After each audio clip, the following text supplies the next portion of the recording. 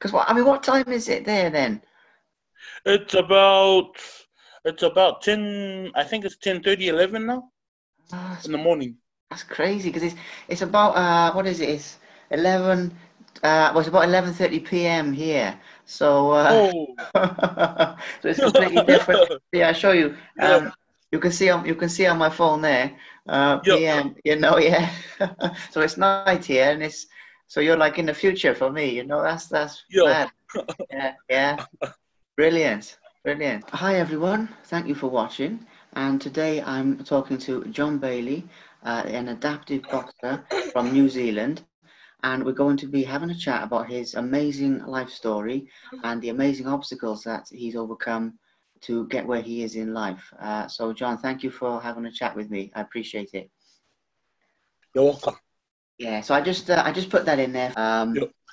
So, I mean, let's start at the beginning. I mean, because, how did you first get into adaptive boxing? Well, actually, I suppose we should start before that.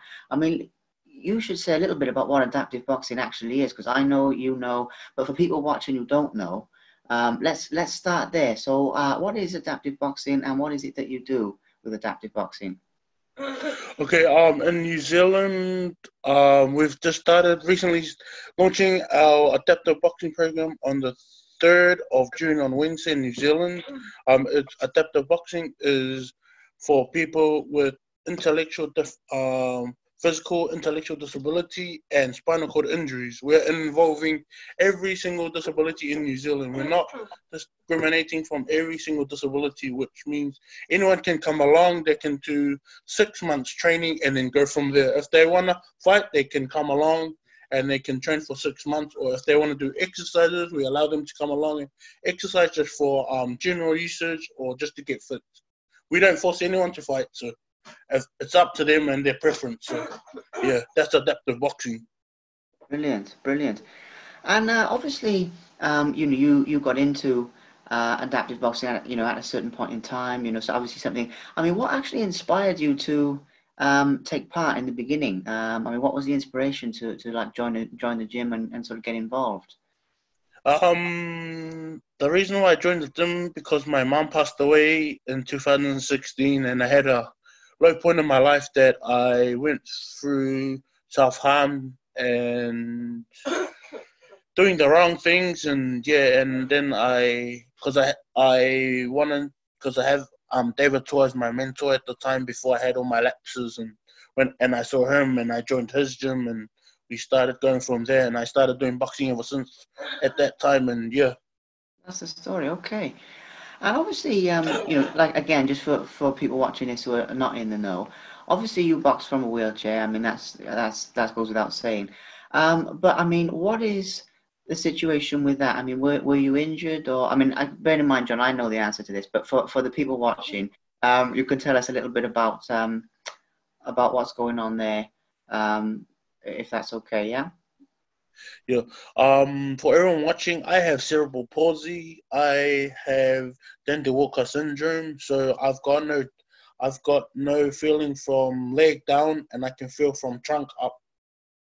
That's Okay. what cerebral palsy is. It's a little nerve in your brain that doesn't send the signals to the right places in your brain. John, I mean, obviously, your story is amazing. What you're doing is amazing on so many levels, and it's inspiring. I mean, you know what I mean. One of the things I'd like to touch on with that is obviously your mentality to adaptive boxing. Obviously, you love it. I mean, obviously, you love it. I mean, that shows a mile away. And when you told me before, you live and breathe your boxing training. But what is your mentality? I mean, obviously, you don't let the cerebral palsy stop you. You don't let anything hold you back. And you're sort of loving what you do. So, what is your actual mentality to the boxing, if that makes sense? What is your mindset like? My mindset I'm thinking about boxing is just to stay just to keep training consistently. There's nothing that stops you from training at home. Even though you're not in a gym, you can use a bag or go for a walk. If I don't have a bag, example, I go for a walk. I have someone with me take me for a walk down at a park, at a or go for a drink at a cafe or something just to get my mind off boxing. And then when I come home, I get back into my game plan. So yeah. Brilliant, brilliant. And I mean, what is your training regime like your routine? I mean, how often do you train, and like what's the length of the training sessions? And I mean, how does that work? Like for me, as you know, I've joined the boxing gym in Avondale that I'm starting on Wednesday. So I've got 3 days a week of training, and then I've got like 6 days a week of training at home, and then half of those days I do a little bit of if no one knows, I do laps on my chair, so I go from post to post, which I do like every single day from Monday to Sunday. So yeah, I train my arms off. So yeah, as you can see, Liam, this is my wheelchair I use for my weights and whatnot. So yeah, if anyone that's in a wheelchair, and if you don't have weights, use your wheelchair as your weight, because it's really handy. You get a lot of tricep muscles, and yeah, it gets sore at times, but hey, you just gotta live with it. Brilliant. And the other thing, John, that I mean, I want to ask you is obviously, every time we've spoken, you're such a positive guy. Do you know what I mean? You're such a happy guy, really fun to talk to, and do you know what I mean? And I genuinely say, I mean, how do you always stay so positive? I mean, what's the reason behind that? I mean, you're always, do you know what I mean? You're always happy, you're always in such a good place. What's the reason behind that? Because of all the thing people gotta realize, that boxing is not everything. It's about family connection. You come home after training and you want to wind down, hang out with your family, take them out for dinner. I'm so popular in New Zealand, Auckland, man. I go everywhere with my family, and it's like when they see the silver fin on my chair, it's like, oh, you representing New Zealand in the Paralympics, right? Yeah, of course. And then once you do boxing, it's a different story, but people are getting used to me now. So yeah, it's all about family connection here. Yeah. It's not all about, oh, you're in a wheelchair, you're useless. It's all about embracing your disability and yeah, being there for each other. I love it. I absolutely love the message. That is fantastic, John. Um, Brilliant. Now you mentioned earlier about about actual fights. About the people in adaptive boxing obviously have the option to fight, but they don't have to.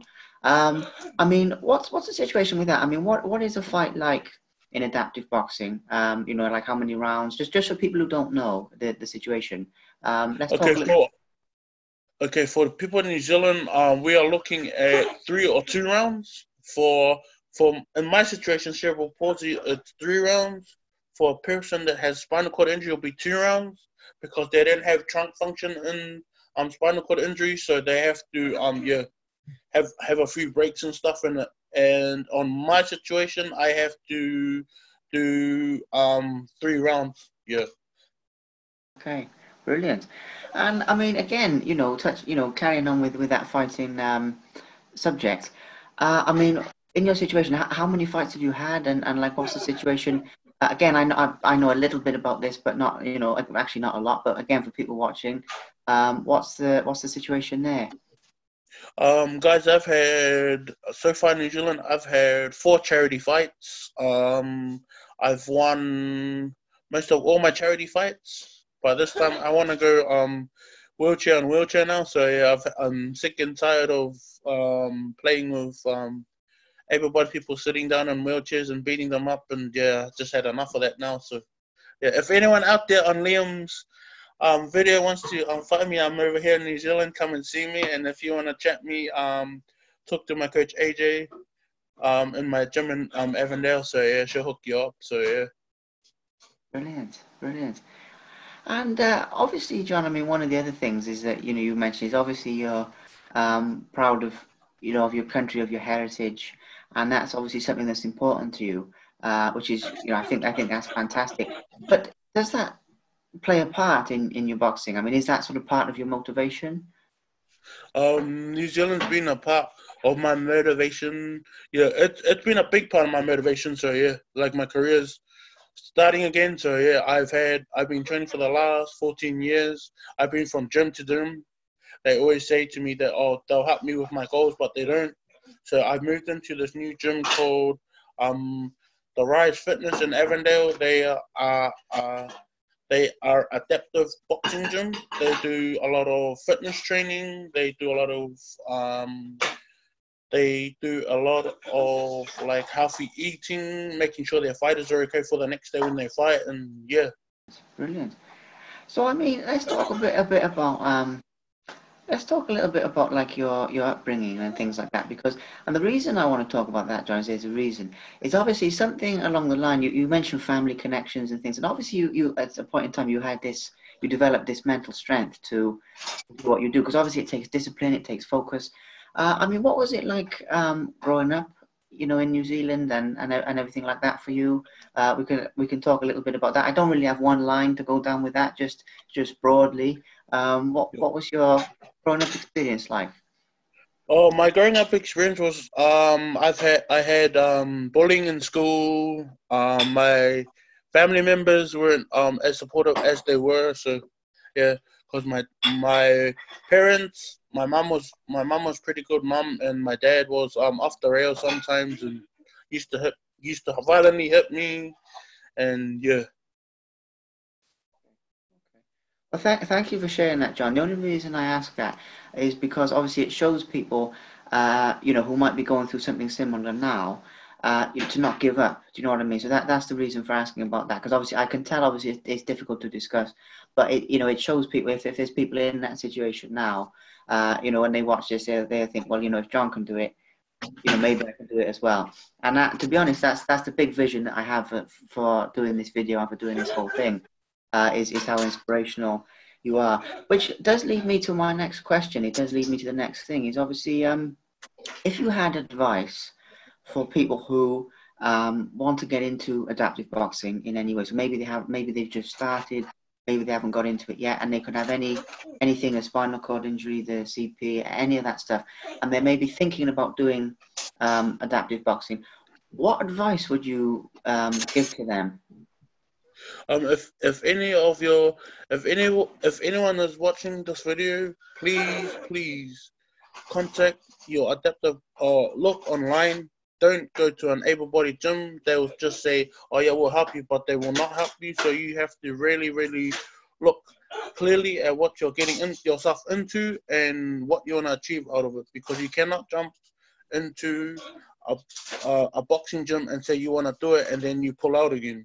I've done that once and it was not a good look. So I found a gym that I'm fully supporting me and my career. So I'll be fighting very soon in the near future. So yeah, I know people, you can do it. You just gotta believe. Yeah. If anyone wants to Zoom me or Facebook me, I'm on Facebook 24/7, as your host Liam knows. So yeah, you guys can talk to me about anything. Yeah, mental health is not a way to go, guys, because I've been through it. It's not a good look. So do something proactive and keep your mind active. That's all I can say. Fantastic advice, John. I mean, it's really good, you know. Because of course, there's a lot of people going through things who obviously feel that they're alone in, you know, in that situation, when obviously they're not. I mean, there's, you know, people like yourself who've sort of come out the other side, and things like that. And obviously, one of the other things I was going to ask you was about the actual training itself, going back there. What is your favorite part of training? I mean, what is there one bit you like best, or do you just like all of it? Or, I mean, you know, what's the situation with that? I like all of it. And tomorrow, your followers will probably be seeing me live tomorrow, because I'm training from 11 to about 4 o'clock in the afternoon. So yeah, I'm gonna be punching, and yeah, I'm gonna be training, but I'm gonna love it at the end. So yeah. Brilliant, Yeah. brilliant. And yeah, and that's the other thing is obviously, you know, you touched on the mental health side of things there just now, John, when we were talking. And I know, obviously, that can be a tough thing to talk about. So, I mean, if you're not comfortable talking about it, that's fine. But obviously, I'd imagine being, you know, through everything you've been through in life, you've obviously had some low times, and obviously you've had some high times, and you've had some very good ones. But for anyone who's sort of struggling with that type of thing, who's maybe in a low point right now, again, the same type of thing. I mean, you know, what would you say, and how did you get through it? That's one thing. I mean, that's what I'm actually asking is actually how did you how did you get through the low points in your life and come out the other side to become a success? Which is what you are. How did you do that?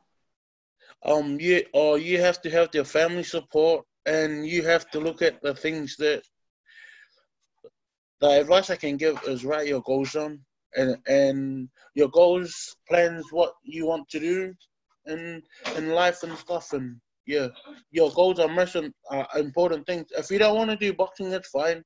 If you want to get fit, it's okay. There are people there to help you, but they always have to remember that there are people that can support you. You're not alone in this time.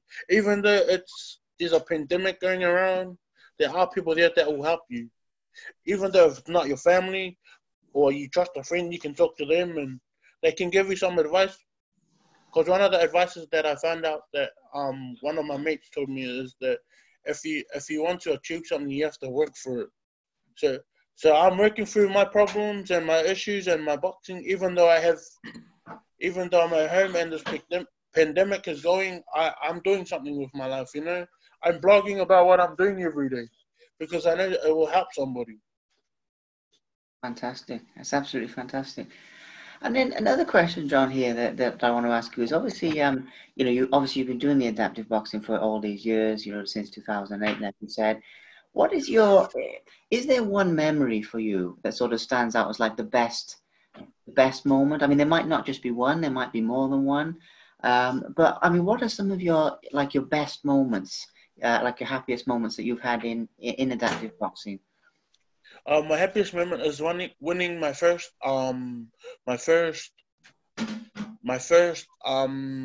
charity fight in New Zealand. My first time in my career. So my first fight, and so far at this stage I'm still undefeated for charity fights. So, yeah, I haven't lost a charity fight.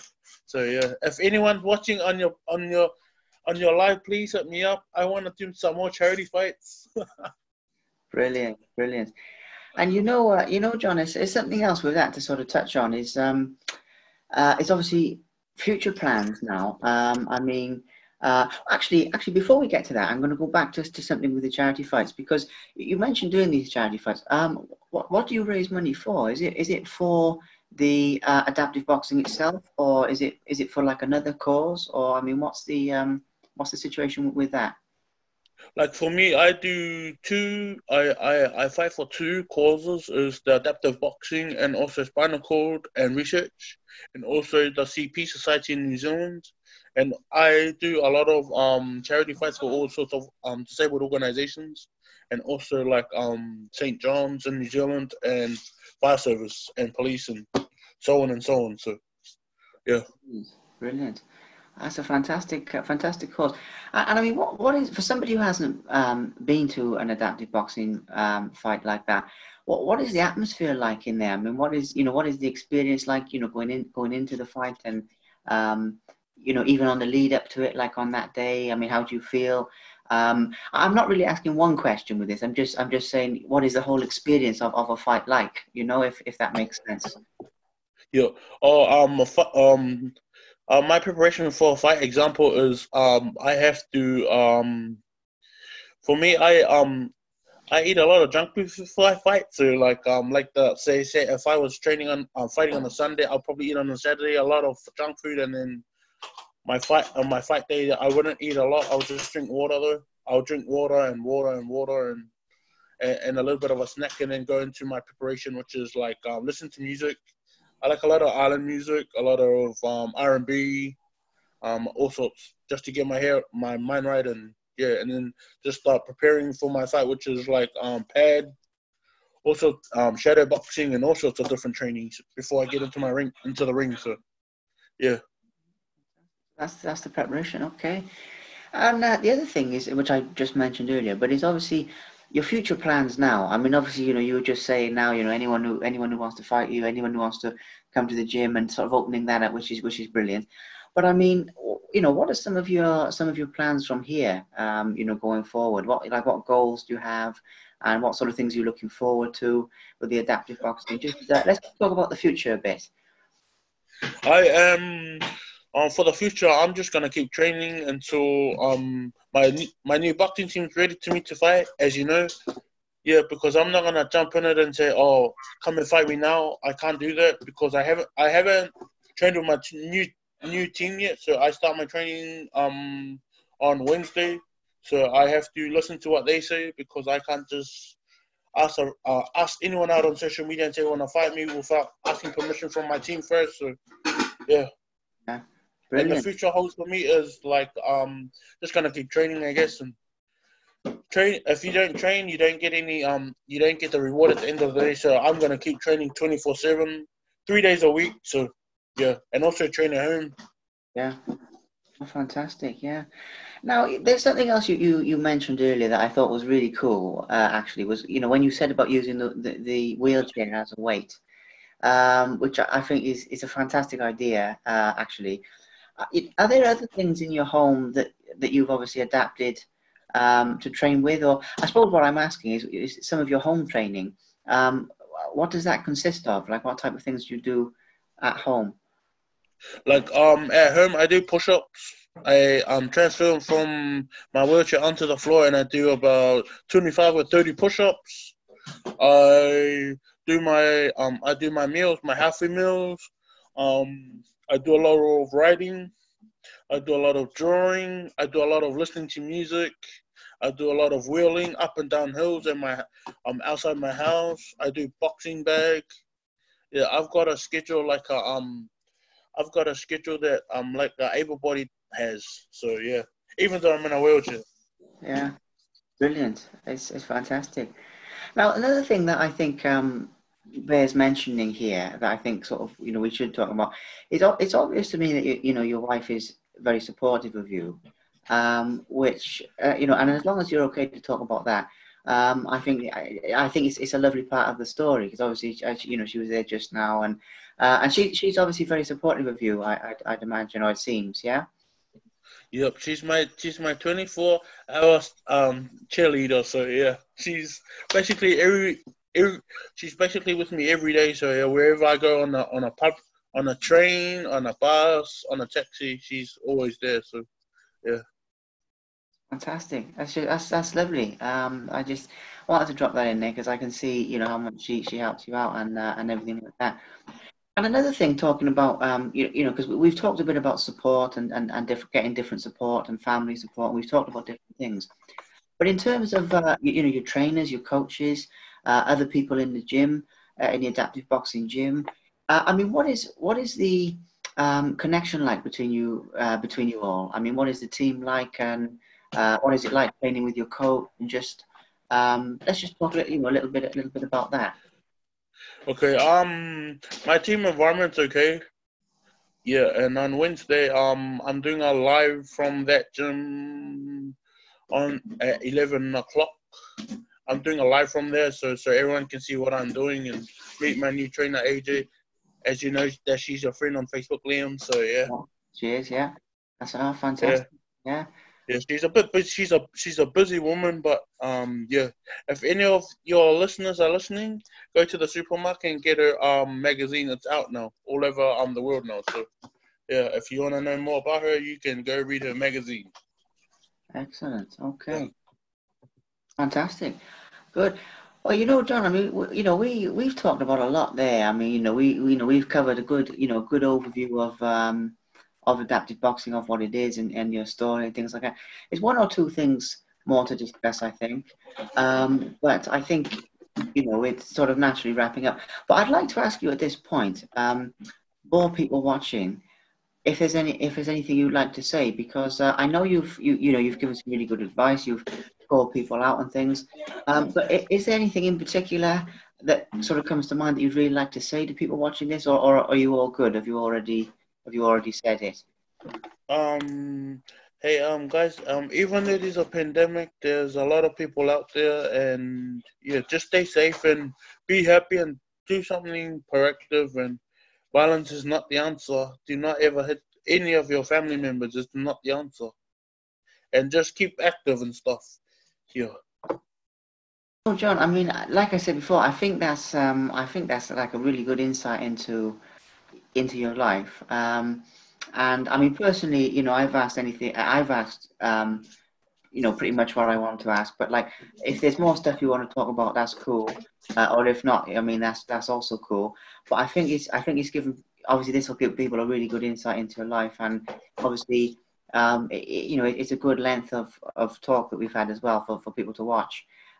Is there anything else you'd like to talk about with me specifically? Is there anything else that, or are you happy with, you know, with what we've covered? I'm happy. Brilliant.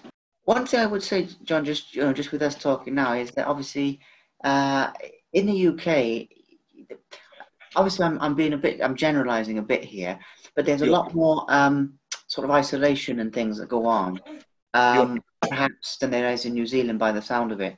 So that's one of my big aims, is to show people what's possible, show people not to give up, and you know what I mean. And I really think your story does that really well. So thank you very much for talking to me, John. I've really enjoyed talking to you, mate. Yep. Same here. Yeah, I really enjoyed it. Because people need to understand that in New Zealand that we just started and stuff. It's good to do it this way so people understand. In the UK it's already started, but here I wanna kind of like promote it, I guess. Yeah, that's. But once again, I mean, thank you for your time, and I've really enjoyed talking to you very much. You're welcome. Thank you very much for watching. Please subscribe to the Simply Inspired YouTube channel, and there'll be more videos coming soon.